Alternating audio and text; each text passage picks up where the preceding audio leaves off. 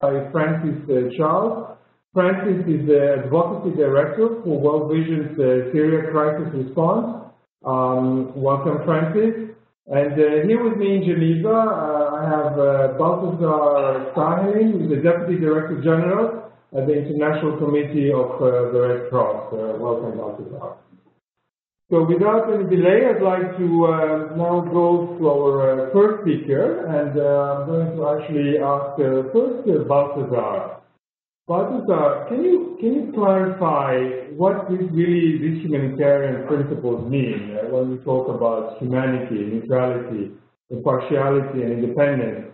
How are these principles applied in today's complex world with government involved in conflict, non-state actors, groups like Al-Qaeda, ISIS, Boko Haram, and so on? Our world has become really very complicated, and in a way it affects very directly not just the operations, but often we see the lives of humanitarian workers. We also look at ICRC as really the custodian, in particular this year, since it's the 50th anniversary since the adoption of these principles. So Balthazar will be welcome, and we'd love to hear your views on what do they mean and how these principles apply in today's world. Over to you. Yeah, thank you very much, Panos, and welcome to all participants to this webinar. It's a great pleasure to share this moment with you. That will hopefully be an interesting debate.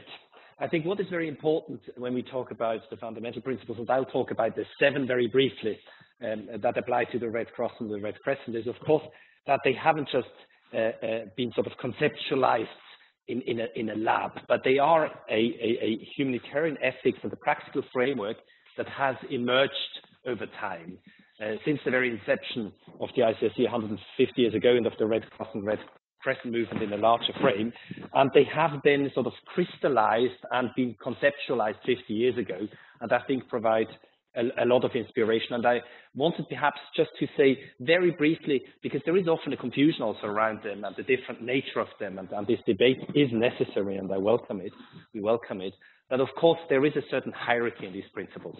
And as you see, I think on the graph that should be on your screen, humanity, which means preventing and alleviating human suffering and protecting life, health, and respect for the human being, is the absolute key principle that sits on the top of the pyramid, and intrinsically linked to it is impartiality, which is of course helping according to the need, making absolutely no discrimination with regard, say, to race, political beliefs, gender, etc.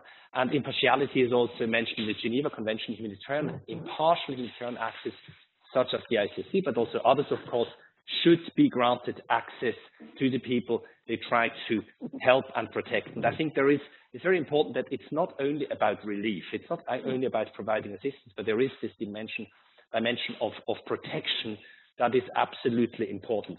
So these are the goals. Humanity, impartiality are ethical goals. And then we have basically tools to reach people that need to be protected and assistance. And there, neutrality and independence comes into the game, because I think decades of experience have clearly shown that it is in conflict zones easier. I'm not saying it's always easy, but it's easier, if you can perhaps come back to the pyramid, Tom, to access the victims of armed conflict and other situations of violence if you are perceived as not taking part in the overall design of the conflict, if you don't take part, if you are neutral, if you don't take side in hostilities, and if you are independent enough to be credible in this neutrality. Because if you are seen, or if you are indeed subject to a political agenda, belligerents but also populations will not accept you.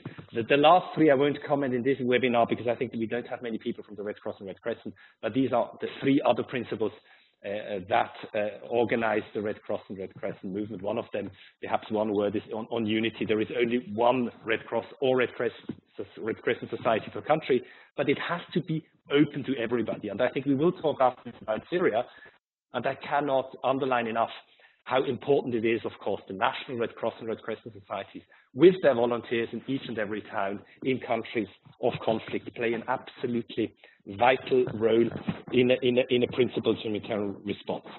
I think what is important if you talk about principles, that actors that subscribe to the principles should not do that in a sort of, they cannot auto-proclaim a principled approach. Very often it is the context, it is the affected populations, it is the belligerents that actually hold the mirror, and you have to look into this mirror, and if they challenge your respect for the fundamental principles, you have, of course, do some soul searching, and I think we will come back to the fact that very much it is a struggle, it is an effort, it is not just a light switch to have principled humanitarian action. It is in today's world, admittedly, very challenging, and it is also challenged to be what we call a do-nontist or a principled humanitarian actor. What I would perhaps like to say as a concluding remark to the first question of Panos is to say it's important that principled action is not presented as the only possible approach. There may be relief actors that have a political agenda, a military agenda. I think it's very important that each and every actor walks the talk. The ones who want to subscribe to these principles and feel that is the right way have to walk the talk. Others who want to intervene, in conflict zones with different approaches should indeed very clearly state according to which parameters they intervene.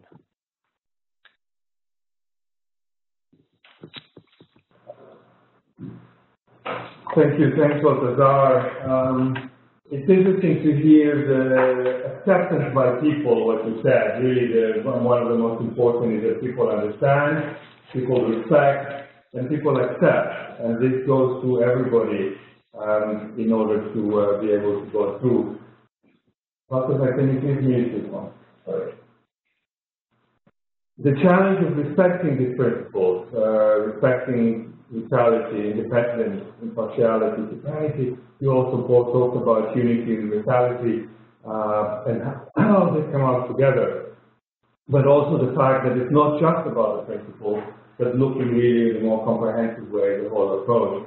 So, Balthazar, I'd like to come back to you and ask you, obviously, how, for colleagues who are listening now of the field, how can one balance this principled approach with the pragmatic situation at the operations on the ground? Is there a balance and a compromise or way between the two of that? In particular, for our colleagues who would say, yes, good enough. But you know, in our day-to-day work, how much can we really try to balance the two? Can you give us some examples of how ICRC have gone about this very difficult balance? As you also said, that's not the only approach. How do we bring the two together? Over to you. Thank you. Difficult, of course, to give a precise way how to do it. I think what is very important is that we live in a very fragmented world, but we live also in a very connected world, which means that basically people are watching the different actors. The ICRC is being watched. So it is very important that we strive to implement these principles. And our president recently said the contrary to principled approach is not pragmatism, it's unprincipled approach, which means, of course, if you try to be a principled actor, you need to constantly adapt to a context and you need to interpret these principles. These principles do not provide a miracle solution. As I said, it's not a light switch. It's understanding the context. It's building dialogue with the actors. It's understanding the political dynamics without getting entangled with these dynamics in order to deliver a response that is purely humanitarian and that is purely impartial, that tries to serve the most needy. Now, of course, there may be situations where you do not have immediately access to all the persons affected by conflict. And I think there you have to make a credible effort.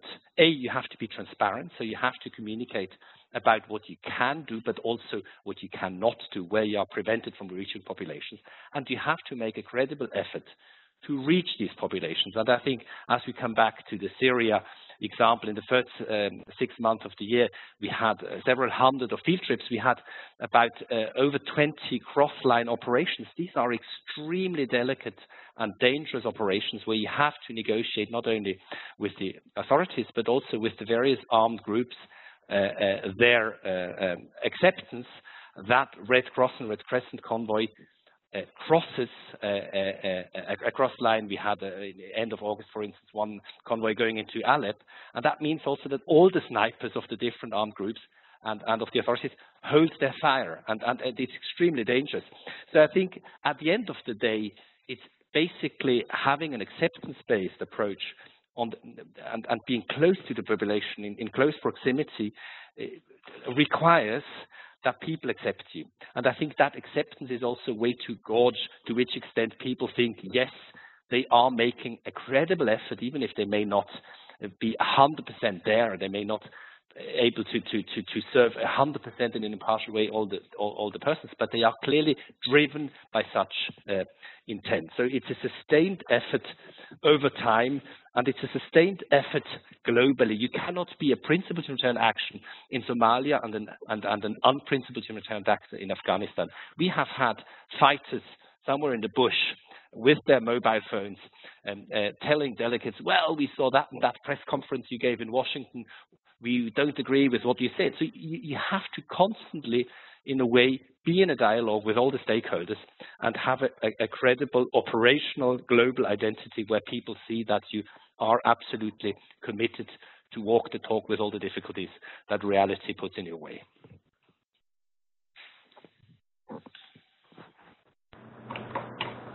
Thanks, Balthazar. Adapting to the context is what I heard you saying, but also understanding the political dynamics. The bottom line, I think we all agree, is how can we better serve the people who are most in need. I also take note of your point on sustainability over time, that constantly being in touch with all the actors, constantly networking, pre-briefing them, updating them. I have to say, a few months ago, I was really in a very complicated operation, and I met the ICRC head of the office, and he told me how he really spent 2 years to build this step by step, person by person, to establish a network which is really a very, very complex operation on the ground. Talking of operation, I'd like to take us now all to Afghanistan, to Kabul, where we have Mark Bowden live, the Deputy Special Representative of the Secretary General and Resident Coordinator and Humanitarian Coordinator. Mark, welcome to this webinar discussion. I'd like to ask you, in a complex situation like Afghanistan, where you have multiple actors, you have the politicians, the humanitarian actors, the military, the non-state actors, the donor pressure, who also would come with their own priorities and vision. How do you manage all of that? How do you apply the humanitarian principles in your own day-to-day work in Afghanistan, and what challenges have you faced so far? Mark, over to you.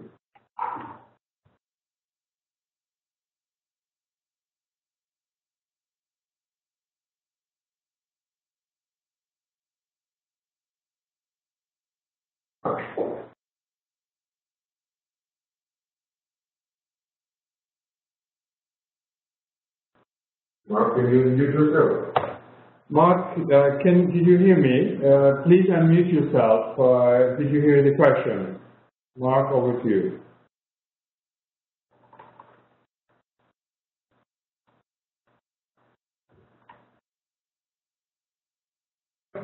While trying to sort out the technical problem with Mark, I'm actually going to take us to Nairobi. And I have a question for Francis Charles, who is the Advocacy Director for the World Vision, working on the Syria crisis response. Francis is joining us from Amman, Jordan. So Francis, you're working with the World Vision, an NGO that actually has a multi-mandate. I'd like to ask you, when you work actually on both sides of the spectrum, in particular in protracted crisis, as an NGO, as World Vision, when you're confronted with these principles and your day-to-day operation, how do you apply them in the humanitarian response? Can you share some concrete examples of the challenges you face and how you were able to move forward. So, Francis, over to you. Brilliant, thanks Panos, and good to hear the slight correction there that I'm actually speaking to you from Amman, Jordan, as our response to World Vision covers Syria, Iraq, Lebanon, Jordan and Turkey. So I think the first thing to say is that obviously in Syria, apart from the politicization of aid, access problems, whether you're multi-mandated or purely humanitarian, still remain the biggest and most serious challenge. I'm going to touch on access briefly, as I think it's worth noting the staggering discrepancy in this crisis as opposed to others where access is perhaps a little easier.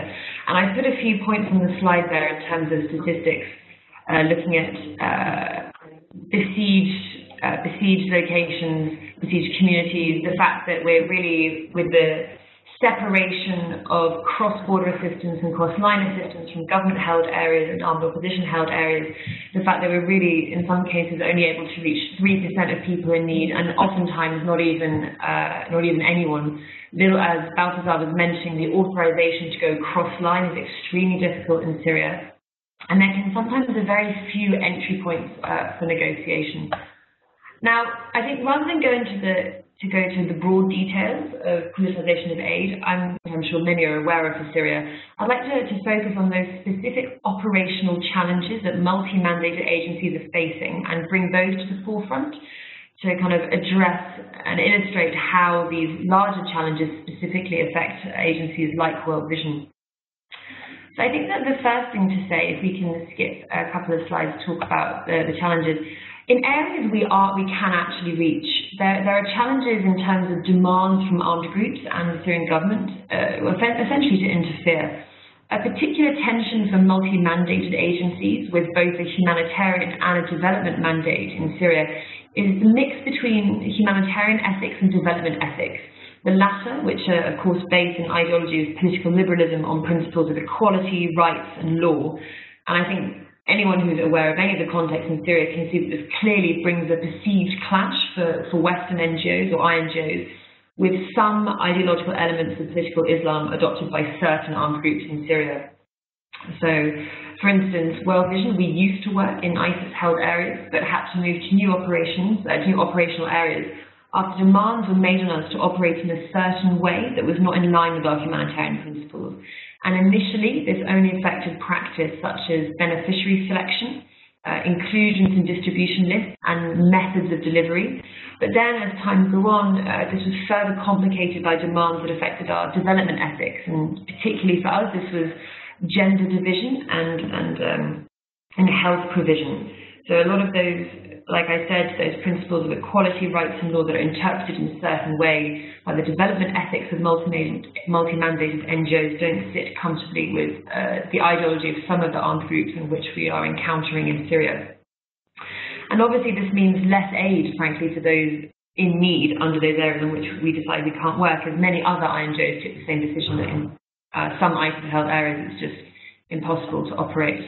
Another really concrete example, this time stemming from a government, is at the Tel Shabab crossing in Jordan. It's the only one approved by the Jordanian government for NGOs to use cross-border. We're actually only allowed to use 2 or 3 local pre-approved organisations, and we have a lot of concerns about the neutrality and information provided to Jordanian authorities, including beneficiary and staff lists.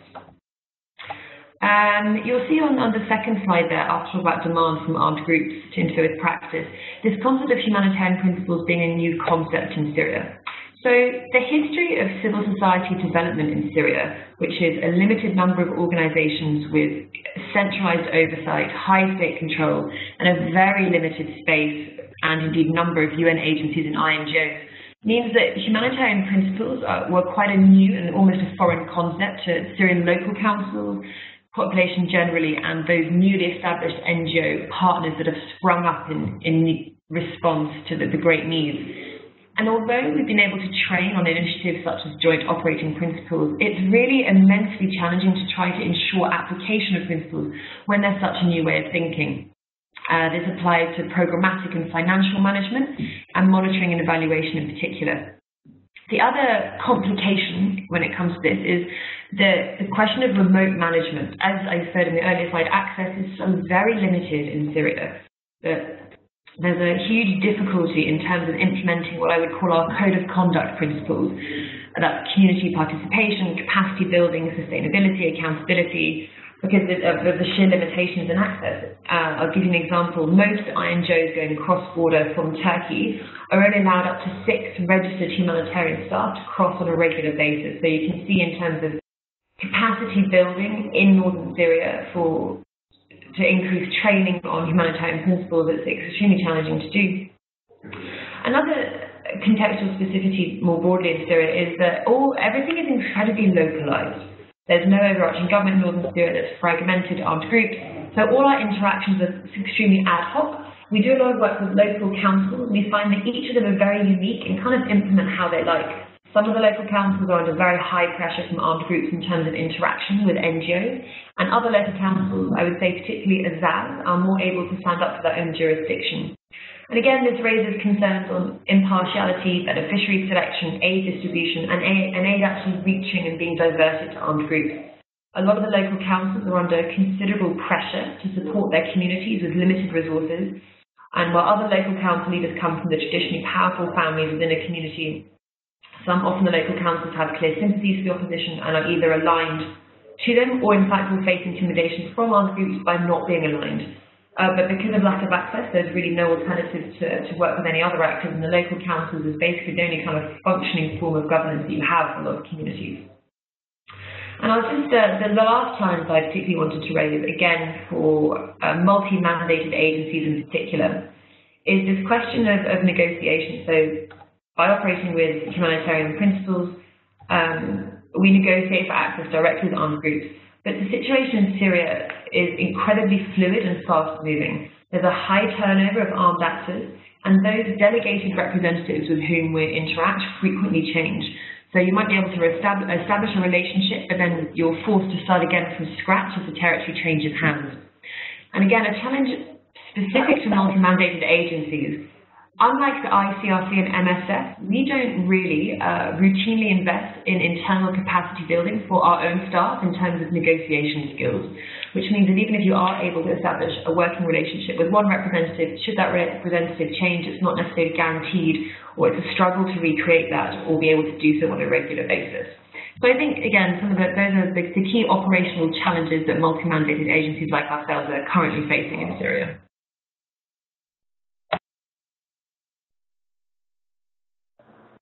Thank you, Francis, for painting a really complex mosaic, a mosaic that is incredibly localized. The context changes, and the fact that you almost have to start from scratch every time in order really to make sure that the principles are understood and that all actors respect the work that you and all the colleagues are trying to do in this operation. A huge challenge.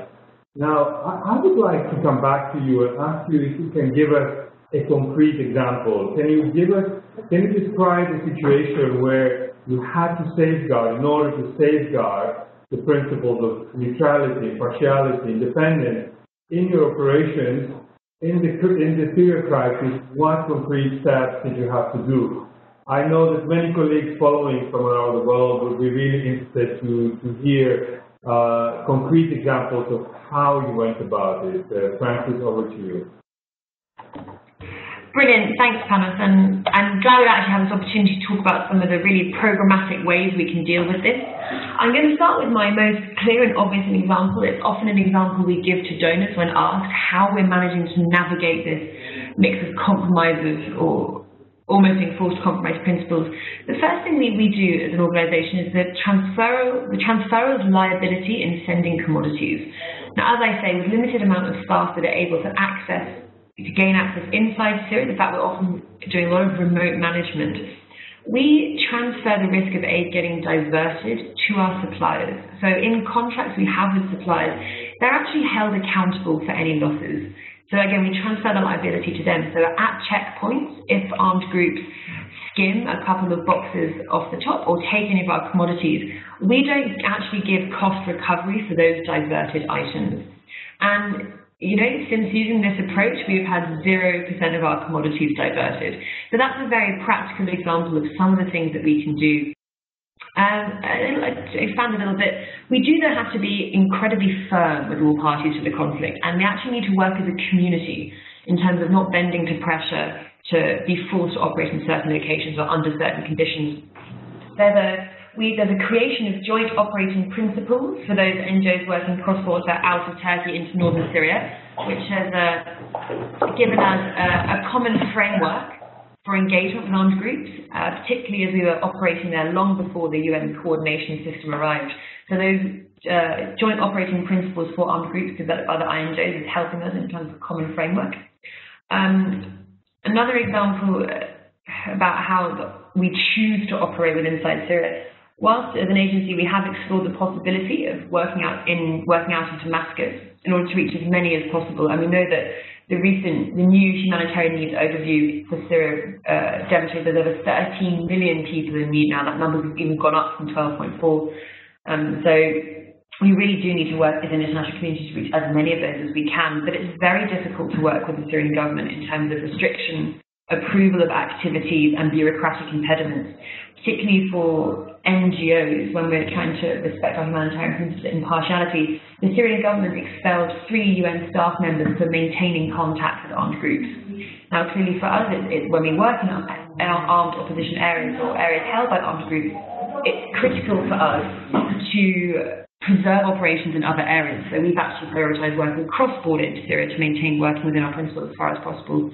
I mean, I'd say just briefly to sum up, generally in Syria we are extremely restricted and challenged in terms of safeguarding our principles without losing access to people in need. And if we are entirely rigid, we can compromise that access or have it closed off to us. You know, that our principles really are under continual strain as we make those compromises and accommodations to reach people. And again, as I mentioned earlier, also under strain are our code of conduct principles about community participation, capacity building, sustainability, accountability. So I think I would sum up and say most importantly, and here I believe strongly that I agree with Balthazar, that we have to be pragmatic. And for me, I would say that it's you must take your principles and add your context, and that is what can create your operational practice or your policy. Principles don't exist in a vacuum, a theoretical vacuum. You really have to have a strong understanding of context to know how to use them. It must be context has to be this lens through which you see the principles, and every organisation has to determine their flexibility and appetite for compromise, and also their capacity for context analysis. You know, if you don't have good, strong in-house context analysis, particularly as a multi-mandated agency, you can really struggle with how to apply those combination of humanitarian and development ethics to create your operational practice or policy. And I think, just as a last note, we would urge that donors would do well to also consider that compromise or struggle that we have, particularly in the Syrian context. A lot of donor counter-terrorism legislation can really further complicate matters. We saw that in 2013, 2014, that donor concerns about counter-terrorism laws and the risk of aid falling into what they have labelled as the hands of terrorist groups definitely slowed down the cross-border response at least.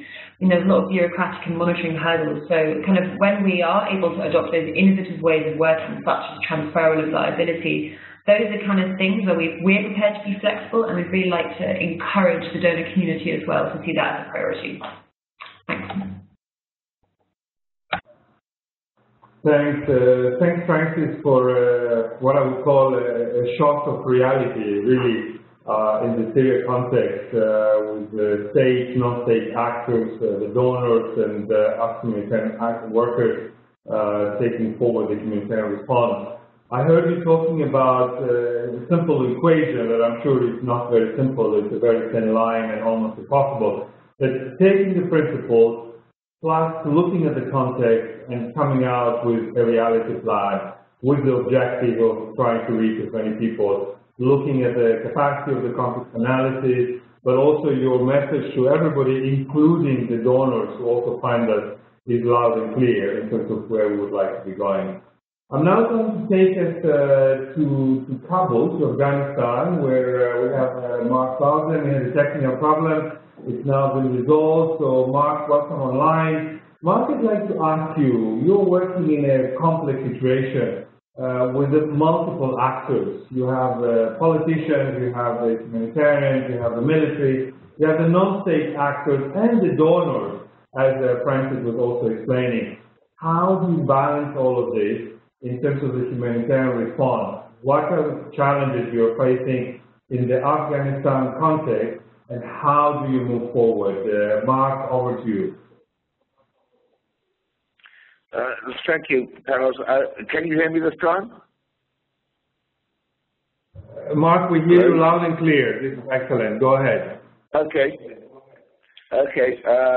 So we've had a lot of technical problems.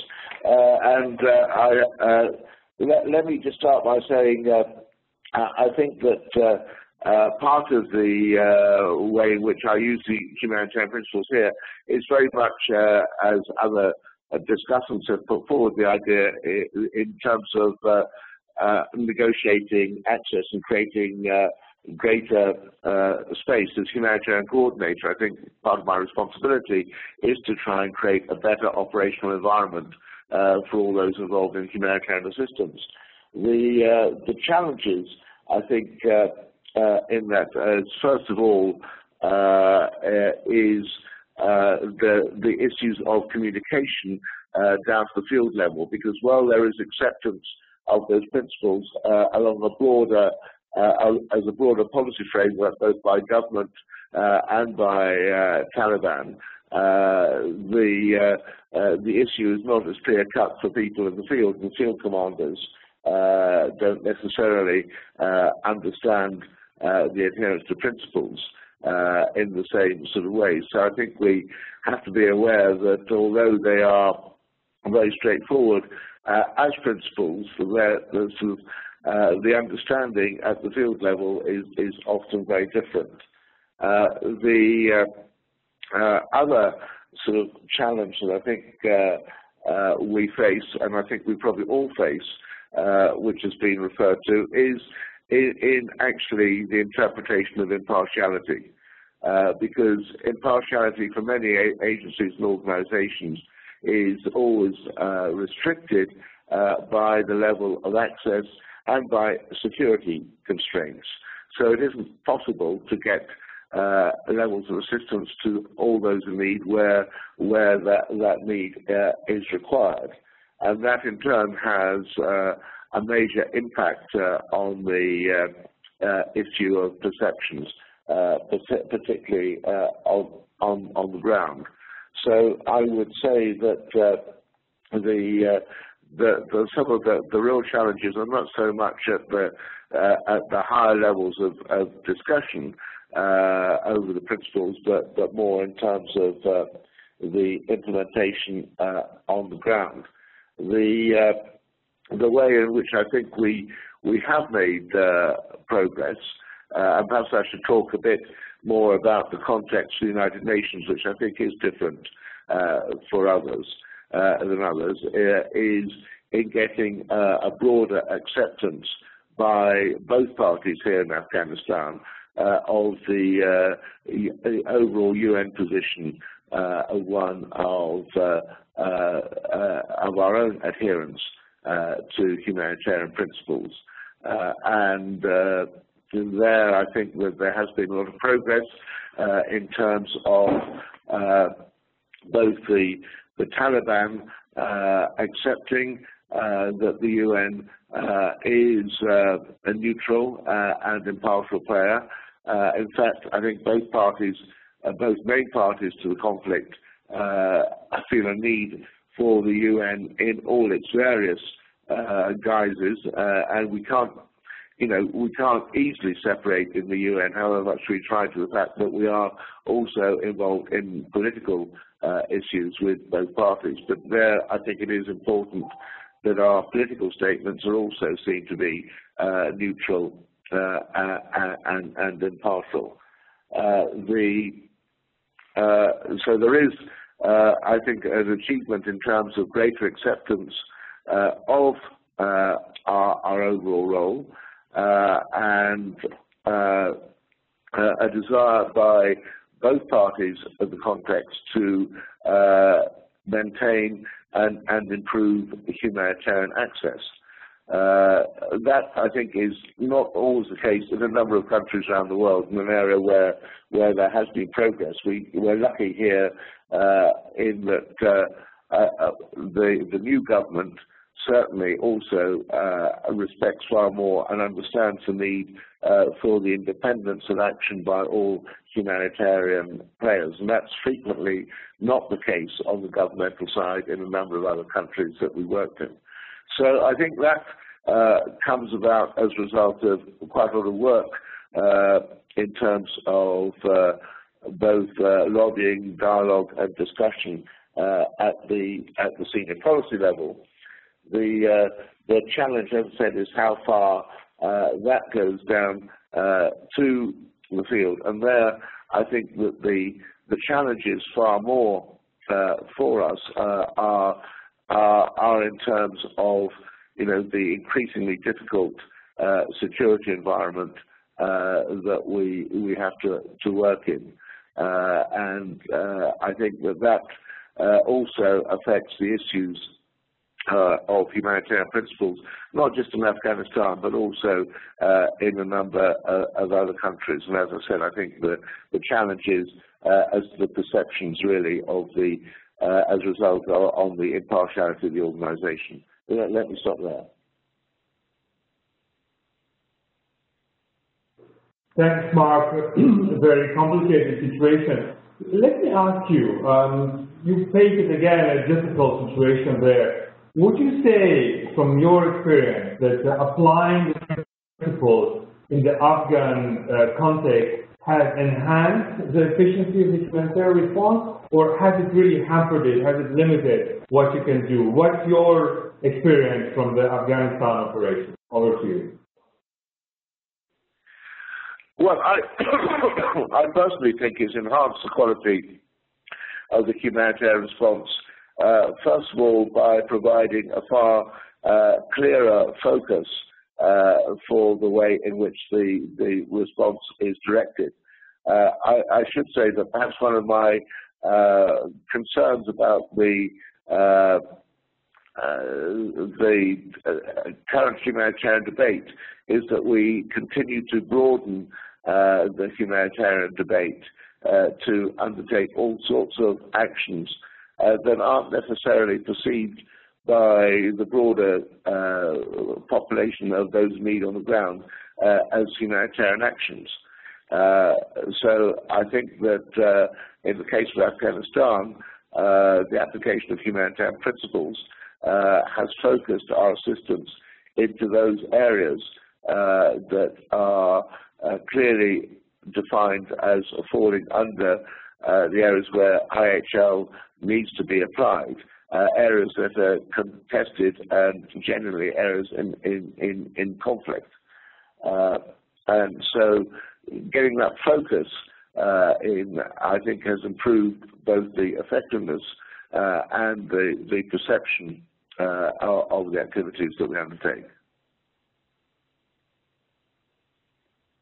Thanks, Mark. I'm actually going to start now questions live, and thank you all for having sent several questions. I'd like to encourage you to continue sending questions. In the next 45 minutes or so, we will be delighted to take your questions, your challenges in your specific context, and see how to take them to your own operation. And a question we have received is actually, Balthazar, for you. I'm going to ask start with here. It's about this correlation between the principles and the protection of the people we're trying to help. How does it work? Can you give us an example from ICRC's operation where protection and respecting the principles actually work together? This challenge of pragmatism and how to solve it, how to balance it again. So, Balthazar, over to you.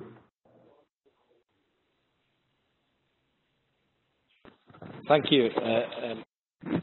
As I briefly said at the outset of this webinar, the protection agenda is incredibly important to the ICRC, which means not only to responding after violations occurred, but also really trying to influence the belligerents. And if I say belligerents, I clearly have both state actors and non-state actors in mind. Now, in order to have meaningful impact in the field of protection, you need to have the proximity with the affected populations. And you need to be able, basically, to be able to engage in a dialogue with belligerents on how they conduct war. And IHL, as you pointed out, is an effort to reconcile humanity with military necessity. So it's not an idealistic law. It's a law which admits that wars exist and are fight, but poses certain rules. And in this sense, I have myself made interventions, protection interventions, say, with non-state armed groups, and they would never accept such interventions if they didn't know that you do it also on the other side, and vice versa. So there is an imperative that actors accept you, and that brings me back to that element of proximity, but also of intent. The actors, in order that you can have a protection dialogue, be it talking to detainees about their situations, be it talking to the detaining authorities, and that may sometimes also be non-state armed groups that hold people, they will only accept your remarks and your interventions if they believe that it is not driven by any other consideration than the principles of humanity, of alleviating or preventing suffering. If they feel that you are part of a political agenda, they will simply find it very difficult to listen to you and to engage with you. And I think in this sense, I find it interesting what's said beforehand.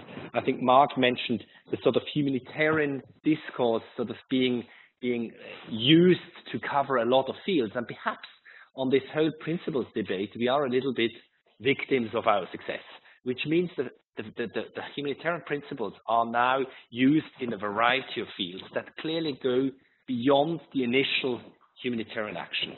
And I think as people sort of use these terms for all sorts of activities, including sometimes, political action, state building, which are legitimate efforts of certain actors, but they may simply not conceptually be, it may be difficult conceptually speaking to say that they follow the humanitarian principles. How can you do, for instance, state building and being neutral? You have a project, you have a political project. You try to create stability, or as a state you do counterinsurgency. If you do that, then at the same time say you're independent, you're neutral, you don't take sides, it's a contradiction. And I think actually the principles are relatively easy to understand. I have had many times to explain these principles in discussions, at checkpoints, in the field, and I think they aren't that difficult to get. What is difficult is, of course, that belligerent populations basically say you don't walk the talk, some of the actors, or they confuse and say, well, under the guise of these principles, all sorts of stuff has been done in this context. So I think it's more the confusion around the principles that the principles themselves. And that brings me back perhaps to one issue that was mentioned before by Frances. She talked about the multi-mandated organizations and missions. I think we have to be very careful. What do we mean by multi-mandated? I know that in certain contexts, the term multi-mandate, and I'm not saying that this was Frances' intent, but can induce a confusion. Namely, if humanitarian action and development agendas conflate, and I think that the belligerents have a lot of common sense. They observe the actors. They basically look at what we do, and they say, is that purely humanitarian, or does it further the interest of my enemy? And if they perceive, rightly or wrongly, that what is being done furthers the interest of the opposing side, there is a real risk that they will not accept your presence and your action. So I think we have also to recognize that humanitarian action has limits. It won't fix the root causes of the conflicts. It may contribute to a climate which may be conducive for societies to leave far behind them, but it cannot deliver on all what needs to be done. And I think there is a need and a quest for a certain modesty of both humanitarian actors, but also the principles that underpin humanitarian action. Thanks for that, to bring us back to also reality in terms of how far we can go. And indeed, it's balancing the humanitarian development, working with the government in place, with the host sovereign authorities at the same time, in conflict situation where in some situations the government is party to the conflict, then that really makes it very challenging for us to be able to move forward. I'm going to take us to a second question, and Francis, the second question is to you. The question is really, it's a bit provocative, but basically the caller sent the question saying, come on, World Vision has a clear religious connotation. We all here know about it. At the same time, how do you ensure this perception by the actors on the ground where you advocate about your neutrality and independence? In today's world where perceptions are very important, how do you apply the principle as a World Vision? And I guess this could be applied to a number of other organizations where whether actors will see a cross or to see other signs, they may interpret them already or have them have a certain perception about it. Francis, over to you. Thanks, Panos. I actually think it's a brilliant question. And as you know, World Vision operates in over 100 countries around the world in various different contexts. So working out how we are perceived in each of those different contexts and making sure we are still managing to maintain respect for our principles is incredibly important. I'll keep my answer to the Syria context. Now, I think the first thing is to say, and this is an interesting finding that we have had, when we're working in context with other faith-based NGOs, we actually have found that a lot of other faith-based NGOs, be they Jewish, be they Muslim, have actually enjoyed working with us because there is still a common identity as a faith-based organization. And so actually we found it has enabled us to work more closely and in better cooperation because they have the same understanding of what the organization is based on, which I said I don't think is something that is very easily talked about. But actually, like I said, other faith-based organizations in countries where religion is a huge part of society actually have sometimes preferred to work with us because they find our ways of working, or at least trying to identify with what we're trying to do. I think the other thing to say that, and maybe this is in relation to us being based as a Christian organization, the conflict in Syria is a sectarian one. We know that the Sunni-Shia split is one of the huge complexifying factors involving regional actors, including Iran and Saudi Arabia. And this is not a conflict between necessarily Islamists and Christians.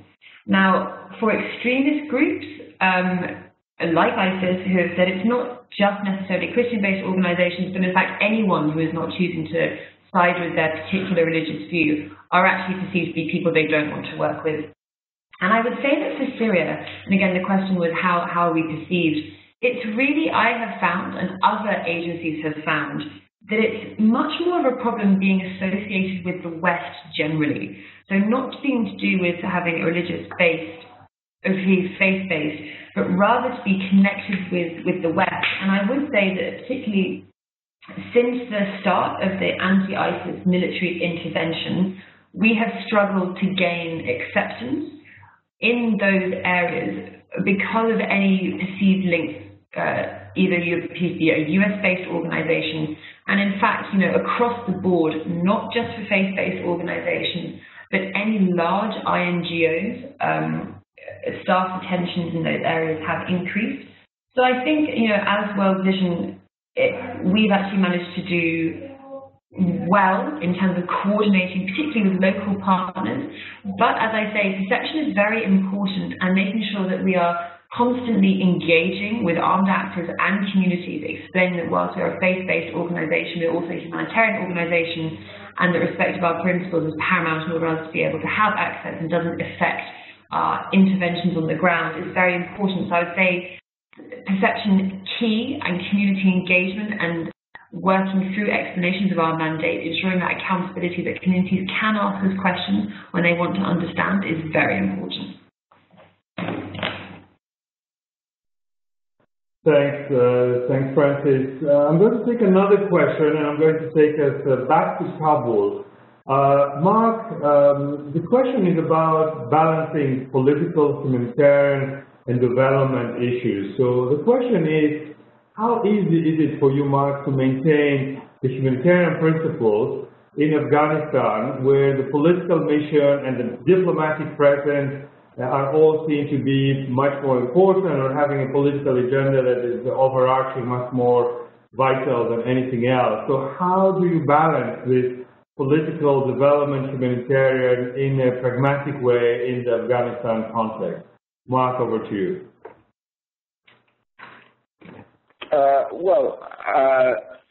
I've been used to balancing them in a number of different environments, but I think the first key to this is that actually there is interest in the humanitarian agenda, and self-interest from both the parties to the conflict, or both the main parties to the conflict.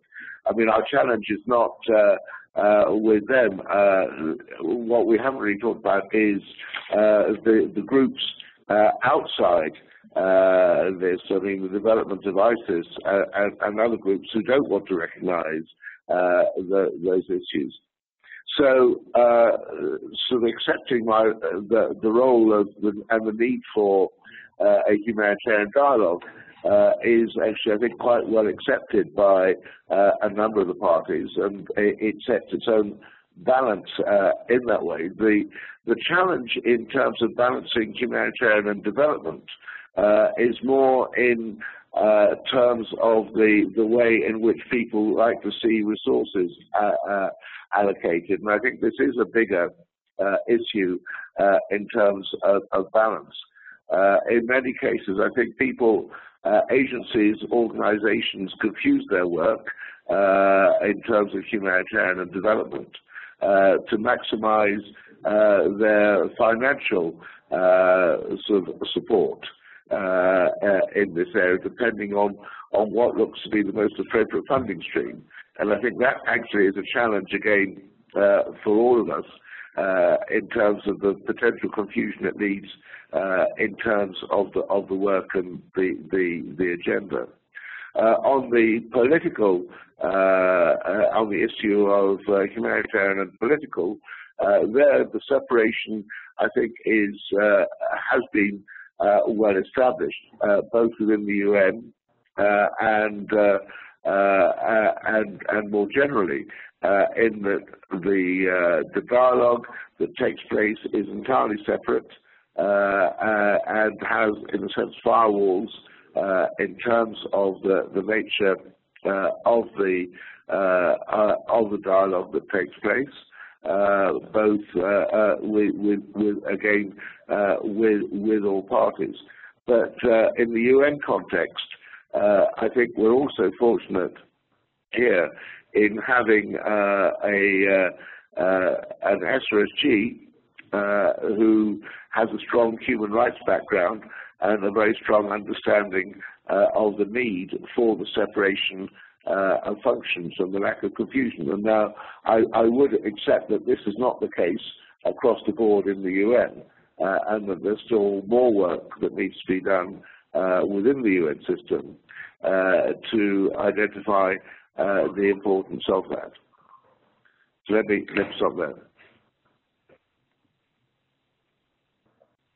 Thanks, Mark. I'm going to take another question that we received from one of the callers, and I'm going to address it to Balthazar. And the question is, do the principles only apply in conflict situations? How about natural disasters? Balthazar, with you. Yes, thank you.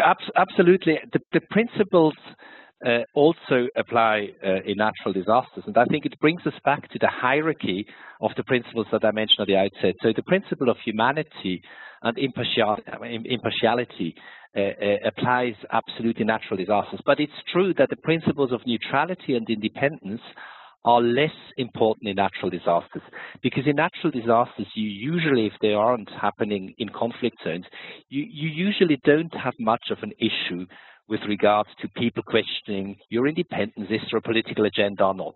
So it is admittedly less complicated in natural disasters than in conflict zones. And perhaps to echo what also Mark said, we have, I think, the international community, we have seen the pendulum swing from one side to another, and we have seen a tendency to basically have integrated missions in which state-building political agendas and humanitarian actions were linked, and humanitarian action was seen as one of the tools, either to do counterinsurgency or to further a political agenda. And I think if this integration can provoke rejection by the ones it aims, can provoke rejection by certain parts of the conflict. And the problem is that you cannot be principled in one part of the world and not in another. And it's a question of sustained efforts geographically and over time in order to build the credibility in a connected world where you have in each and every context, you have a number of fighters that may come from other contexts, and that can cut both ways. We have known that certain fighters who have known the ICRC, typically in Afghanistan, where we have decades of history, they may pop up in other conflict zones, and they say, well, the Red Cross, we have had good experience with them, you can trust them. Inversely, if you're an actor that is badly perceived, that reputation may actually stick to you. So it's true that principled approach, as I said, is something that takes time to build. A reputation must be globally managed, takes time to build. But if you look, for instance, at the post-earthquake Nepal operation, we have been able to have a largely collaborative response in a natural disasters, and even the use of military assets, if you're in a natural disaster, is not as problematic, of course, than if you use military assets, military logistics in a conflict zone. For us, it's an absolute no-go to use military logistics, in particular of a part of a conflict, in a conflict zone. If you operate them as the Red Cross and Red Crescent, often it's more the national societies and the International Federation of Red Cross and Red Crescent societies that would do the bulk of the work, and less so the ICRC. But it's less problematic than to use, for instance, military trucks or airplanes in a natural disaster. Thanks, Balthazar. That's loud and clear, the commitment really in all situations, but of course it's much more acute than in others.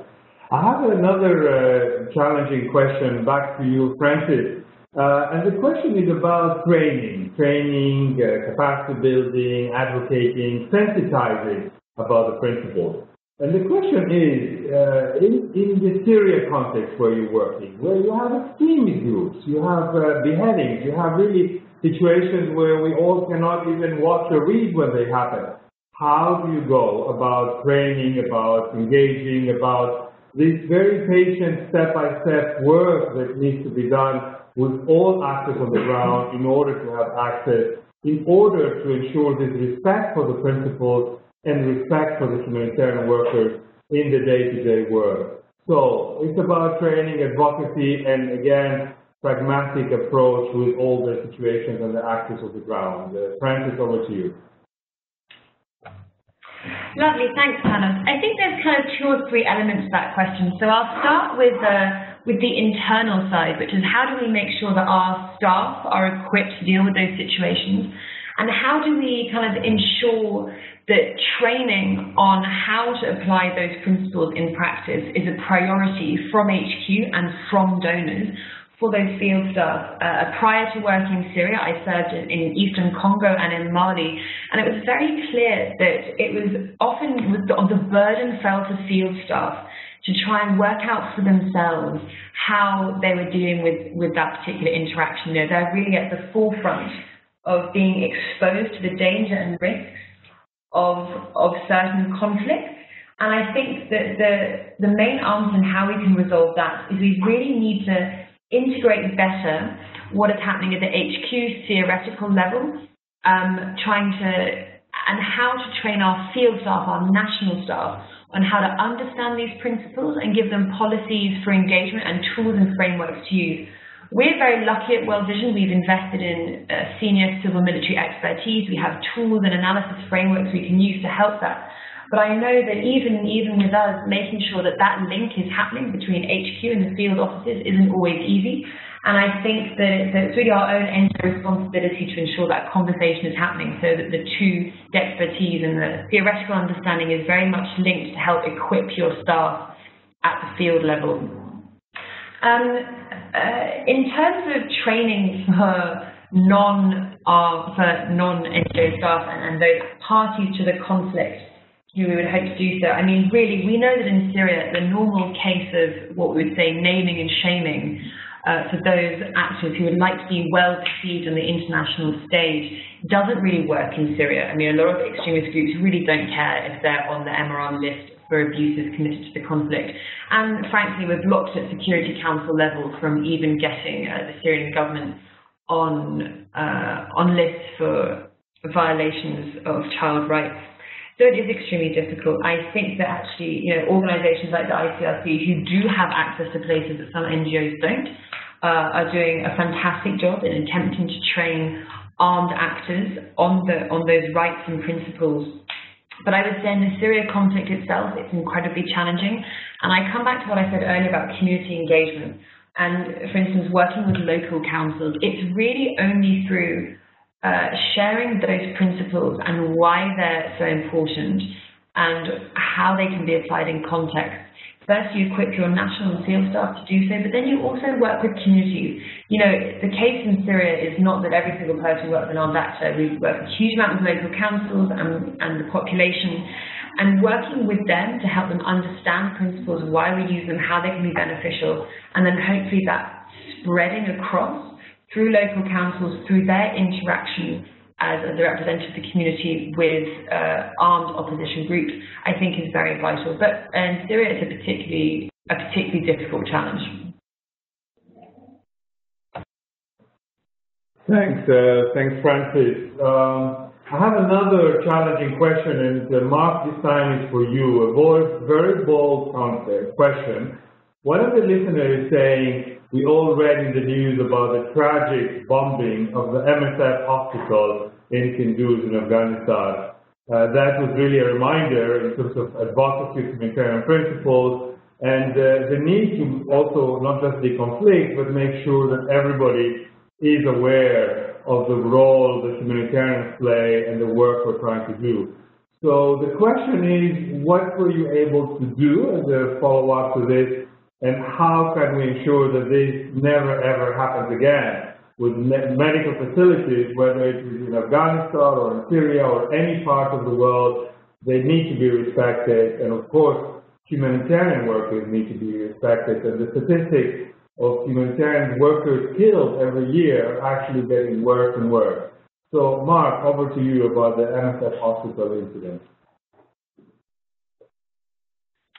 Thank you, Paris. And first of all, let me say how saddened we all were by the airstrike, which had a devastating impact on the MSF hospital in Kunduz, and how much I think all of us here in the humanitarian community have been outraged by the attack. I think that there are a number of issues that arise from it. First of all, not just that the hospital was affected by an airstrike, but that actually the munitions used, the type of attack, was totally disproportionate in terms of the use of force and also fairly and clearly indiscriminate.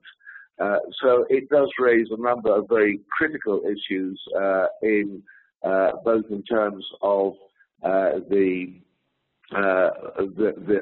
force used, but also in terms of the failure, clearly, in terms of deconfliction and decision making that took place that led to these events.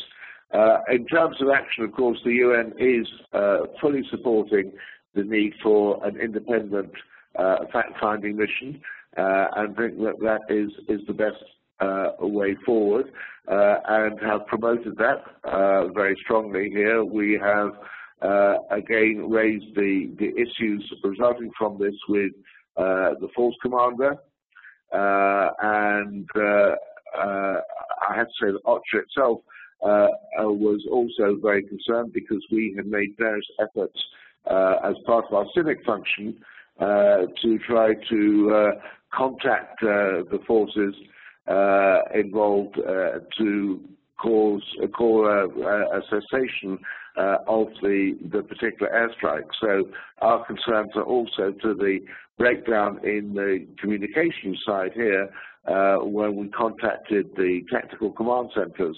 So I think that there are a number of actions that need to be taken, both in terms of the general principles of the nature of NATO support, here, but also in terms of what seem to be to us systems failures in terms of communication, and we are pursuing those at all levels fairly rigorously.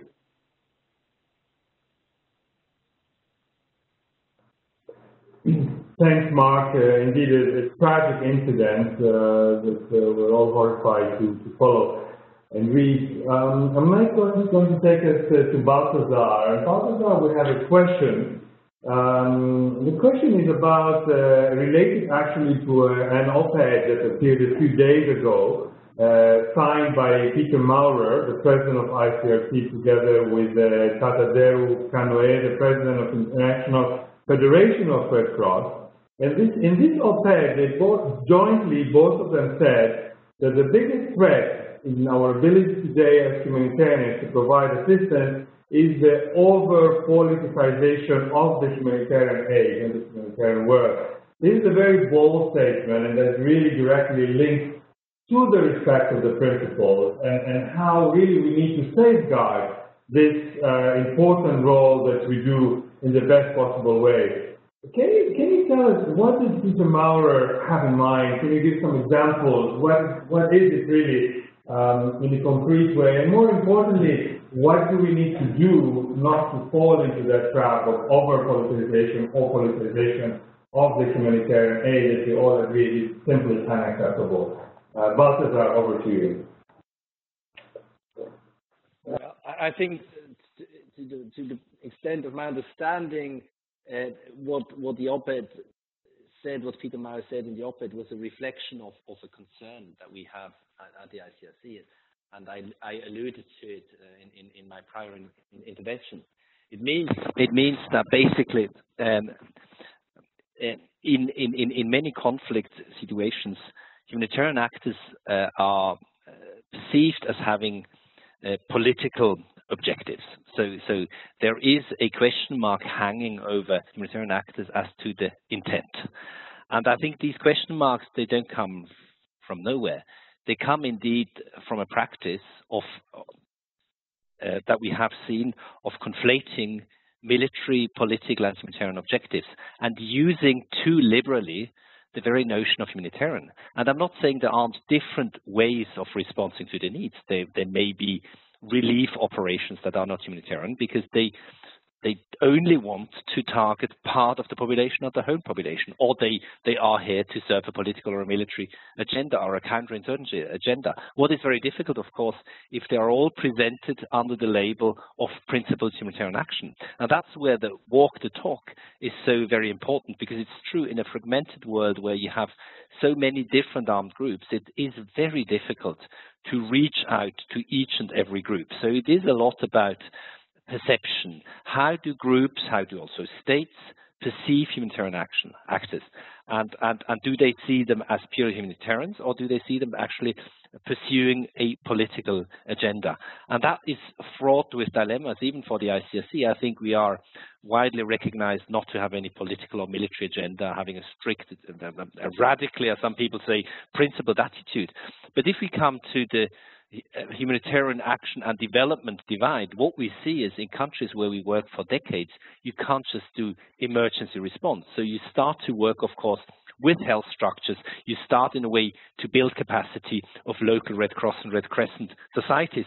And that immediately has a certain dilemma in it, because as you start to build capacity and work in a more structural way, what does it mean? How can you manage to convince all the actors on the ground that this is not now any political agenda, it's not state building, you don't try to advance one political system that should emerge from it, but you simply adapt your humanitarian response to needs that are far more in protracted crisis in long term, and you can't just do the sort of traditional, what we used to do perhaps 40 years ago, simply the sort of emergency response. So of course it is fraught with dilemmas, and as I said, at the end of the day, for me, the real answer is the mirror the actors hold in your face. Do they actually consider you principled? Do they think that you are credible? Can you, in the dialogue with them, provide responses to their questioning as to other agendas that perhaps they may accuse you of pursuing, and you have to make a credible case with your practice, of course, underpinning that you are indeed pursuing purely humanitarian efforts.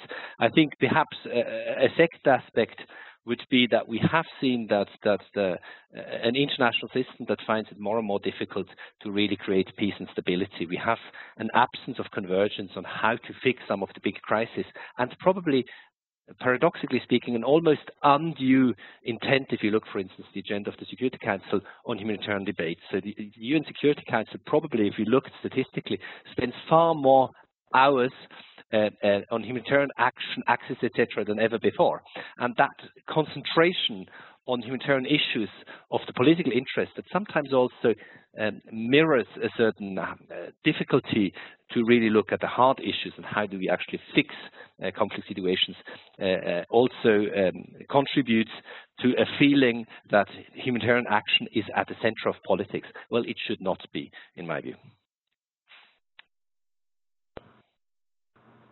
Well, so it's clear that you are actually articulating a frustration.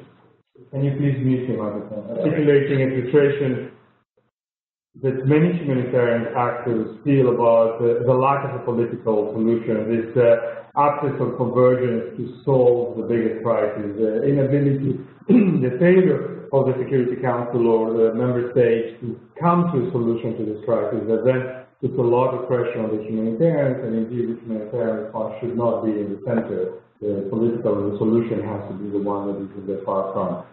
Colleagues, we have a little bit, just about 10 minutes left to the end of this webinar. I'm still going to take a couple of questions. In the meantime, I would like to flag that you've seen there is a polling that has opened on the screen on the right lower hand side, where we basically would like to have your view as you're still listening to the last couple of questions as to how did you find this webinar? Was it useful? How can we improve it? Bearing in mind that we're also repeating the same webinar in a few hours at 3 p.m. Geneva time.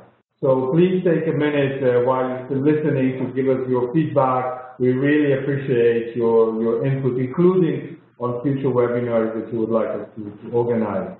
I'm now going to take us back to Aman. And Francis, there's a question for you. And the question says, you as an NGO representative were used to the NGOs being really bold and frank. So the question is, as humanitarians and as we're examining the principles, are we calling a spade, or do we compromise in order to accommodate governments or actors? How really do we apply these principles in reality, and do we speak up when we need to? Or how do you do it from an operational point of view? So Francis, over to you. Thanks, Panos. And again, I think this is a great question. And particularly as someone who has served in various different conflicts, designing an advocacy strategy for a multi-mandated agency, the tension between, the humanitarian mandate, which looks at prioritizing short-term need and working at speed, and the development side of an organization which looks at some of the value of long-term goals and processes of development. The question we will constantly battle with ourselves as multi-mandated INGOs is, how far are we able to speak out about justice or injustice in an armed conflict, such as atrocities or displacement or tension, and how do we balance this with the prioritization of need to be able to stay and deliver our operations?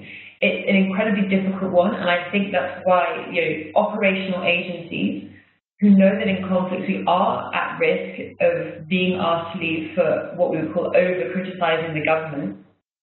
It is a very real one. I mentioned those UN staff who have been PNG'd or expelled. And I think this is one of the reasons why you've seen a lot of work between the integration of human rights into humanitarian operations. Interestingly, in the Syria context, the resident humanitarian coordinators and humanitarian coordinators have now been given increased humanitarian rights staff, because we know that often it has fallen to the human rights organizations to really speak out against those atrocities where the humanitarians may have data but aren't willing to do so. Able is a different question. I would say generally I think that humanitarian work is becoming more rights-based, and this concept of a rights-based and rule-based world order, a way of working, has become really a core part of humanitarian work. But it's a great question. Do we call a spade? How far do we risk calling out governments for fear that we won't be able to continue our operational work? I think it's something that every single INGO has to work out for themselves. How far is so much of an atrocity that you're prepared that you must speak out? Because, you know, we do have not just, as Balthazar says, the question of humanity, this moral need to end suffering, not just in terms of operationally responding to it, but addressing it with our field-based presence and knowledge that we have of how these atrocities are affecting people on the ground. That's the advocacy that we really need to be doing. I'm afraid I don't necessarily have an answer to that question, apart from to say that it's a very difficult balance. But I think integration of human rights into humanitarian work, as we have just seen in the Syria context, with actual seconding of human rights staff into the humanitarian operation, I think is a really good first step to try and address that balance.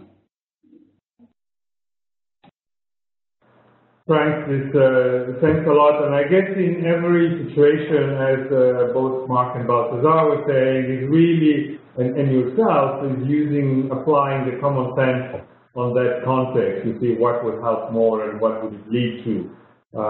Again, this principle and pragmatic and being frank, but at the same time looking at the context, which is never too easy. Mark, the next question is addressed to you, and one of the callers has sent us a question saying, how about the affected people? How about the people we're trying to help? Do we engage them? How can they contribute to the respect and understanding of the principles in the operation?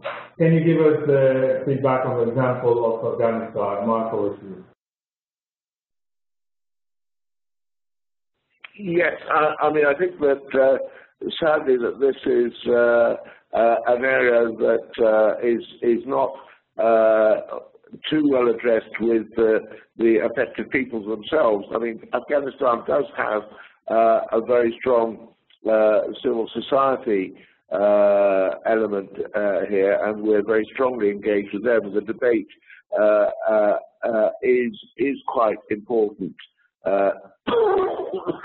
Within civil society, it varies a lot across the country, but that's the main channel that we have for taking this debate further forward. We've done a lot to try and support and to build civil society functions across the country and to make them the mechanism for public accountability for both the actions of donors, agencies, and government. So that's the main way in which we can do it. But I have to say that there is less engagement with those that are directly affected by the conflict, except through these civil society organizations. Over to you. Thanks, Mark. I'm going actually to give the last word, as we're running out of time, to Balthazar. And Balthazar, we all look at ICRC as really as a custodian of the principles, as an organization that really does its utmost to respect and apply them in a very, very complex situation. Of course, all humanitarian agencies and actors try to adhere to the same as well. So, Balthazar, the last word is to you. What more do you see that needs to be done? What are your reflections? Over to you.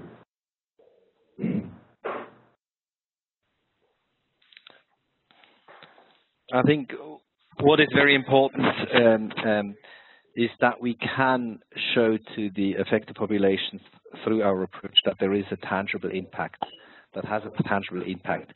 That means we must not let go of the ambition of proximity. We must be close to the populations.